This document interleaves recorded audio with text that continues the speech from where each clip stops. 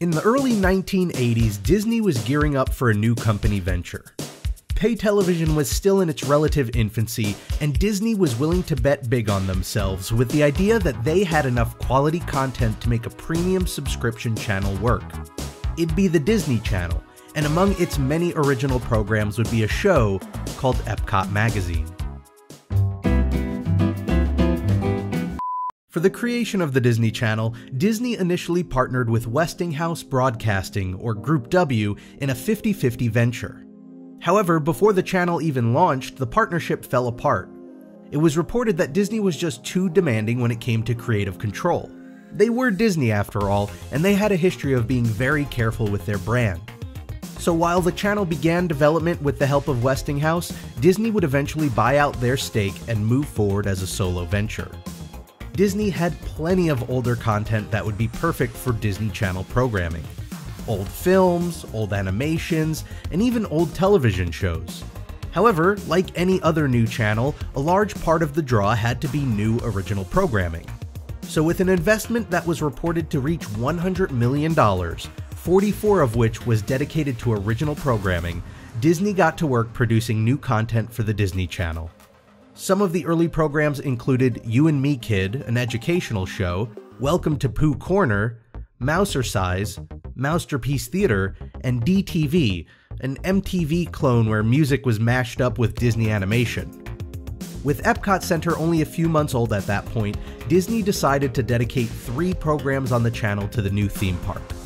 While the shows and the park were still both new, the concept itself here wasn't.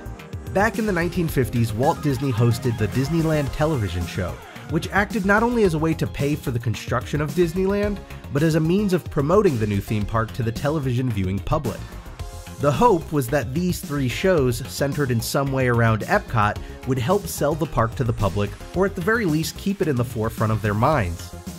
The first program was going to be a weekly hour-long show starring the Dreamfinder and Figment called Dreamfinders. It was unfortunately never produced, and the most the public ever got to see of it was a magazine ad. The second program was called Epcot America, America. It was an hour-long weekly show that utilized man-on-the-street style interviews across the country on various topics in order to give viewers an idea of how other Americans felt about those issues. It only ran for 4 months.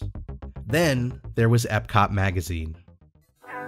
Journey into the world of tomorrow every day on Epcot Magazine. Learn what the future has in store and discover how it shapes the world today. From Epcot Center and beyond, we'll look at how these amazing advances will change the way we all live. Plus, you'll get the latest tips on fashion, beauty, and health, all designed to enhance your changing lifestyle. You'll find it all every day on Epcot Magazine, the program of tomorrow, today. Epcot Magazine was the creation of one Bill Hillier, who for Westinghouse had created a television show called Evening Magazine, which would later get renamed to PM Magazine. The premise of Epcot Magazine was pretty much the same as PM Magazine. It was a half-hour-long variety program that focused on interest stories from across the country. While the stories on the show had little to do with Epcot Center itself, the overall theme of the program was to focus on stories about progress in the future. On Monday, April 18th, 1983, the Disney Channel went live for the first time, and along with it, Epcot Magazine. The seasons ran for 13 weeks at a time, and the show aired every evening, along with a half-hour weekend edition that summarized the top stories from that week. The host, Michael Young, and his rotating cast of co-hosts would introduce the stories from Epcot Center, and each episode usually featured a segment from the park itself.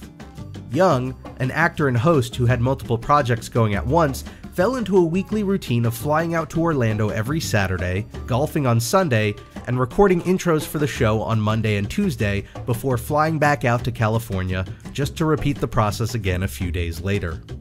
Epcot Magazine employed 218 people, including over a dozen freelance reporters from all across the country who were tasked with digging up, writing, and recording segments for the show every day.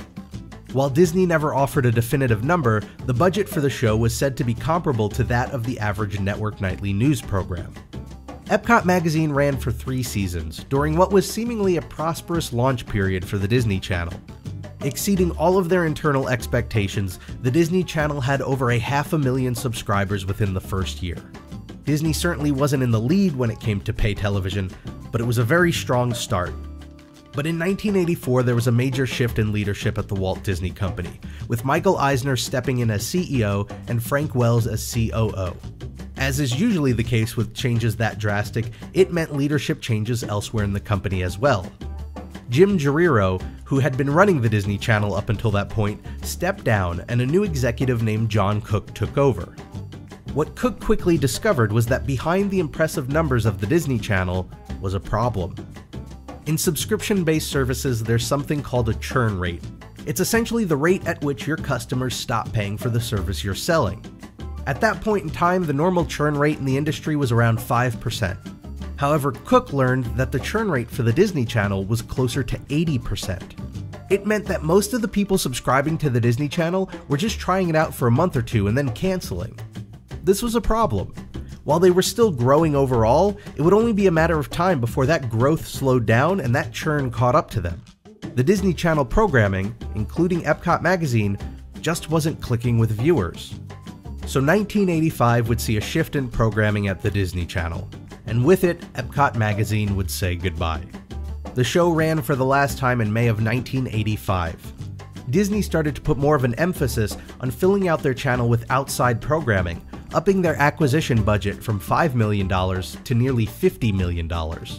They also ramped up the production of their original films for the channel, known as Disney Channel Premiere Films, from 2 per year to 4 per year, and then to as many as 6 or 7 by the end of the 1980s.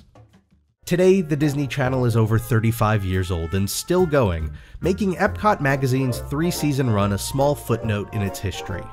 It was an attempt to take an old concept and pull it into the future, and it was ultimately a lesson in how changing times and changing audiences can affect those concepts. A lesson that still rings true today.